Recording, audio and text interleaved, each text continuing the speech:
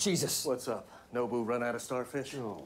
It's reached the Oval Office. Clay has caused Homeland Security to declare a nuclear emergency on your empty canisters. Well, he's having some kind of breakdown. All right, we're taking over. Whoa. Right, okay. What do you need from me, sir? Right. Well, we know this emergency is groundless. Correct. But the emergency exists. Right. And you can't take control of something if you're saying it doesn't exist. Okay. So we have to acknowledge that the emergency exists.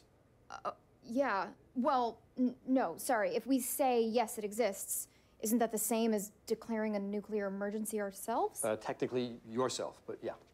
So, to stop a nuclear emergency, I have to declare a nuclear emergency? Yes, the logic only works if you say it slowly. Keep the contradictory elements apart.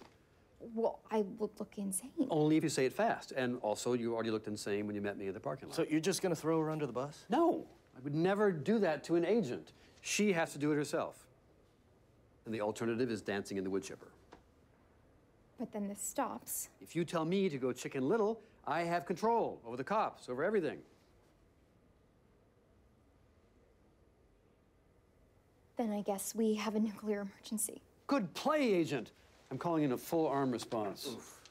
I hope her record will reflect the bravery, not the foolishness of what she just said.